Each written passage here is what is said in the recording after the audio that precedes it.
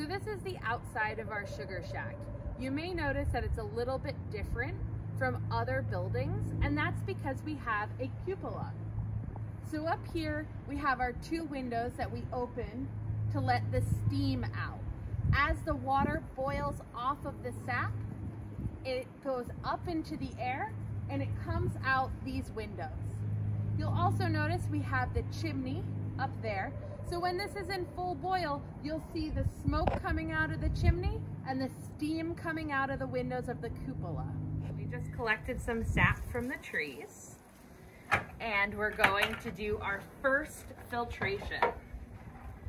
So you can see on top of our sap collection bucket, we have our first filtration, and it's got this catches our bugs, little pieces of bark, things that come into the bucket.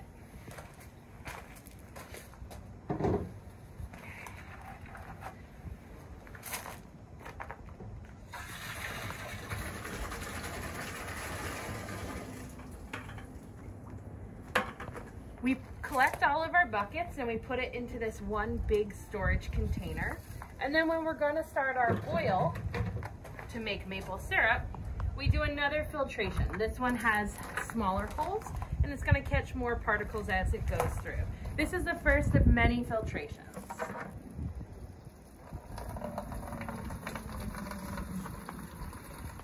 Here we have our evaporator. You can see in here we got our fire going and it's heating up the sap in our evaporation pan.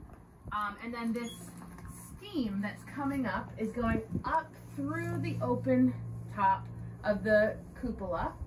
And we have it's also heating up our sap in the warming pan. So we're gonna take the sap that we just filtered right here, remove the filter,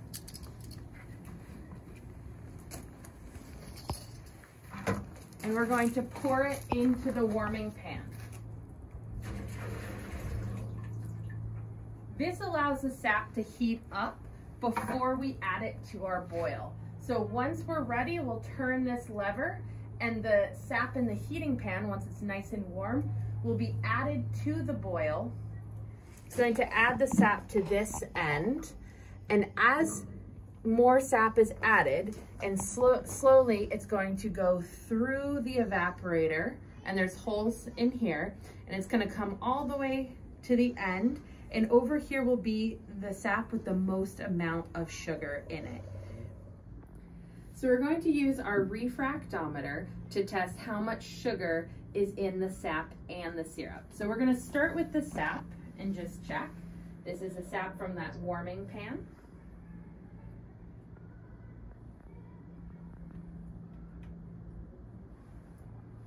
It says that our sugar for the sap is 1.5. So then we've added it here into our evaporator, and let's test where it is right here.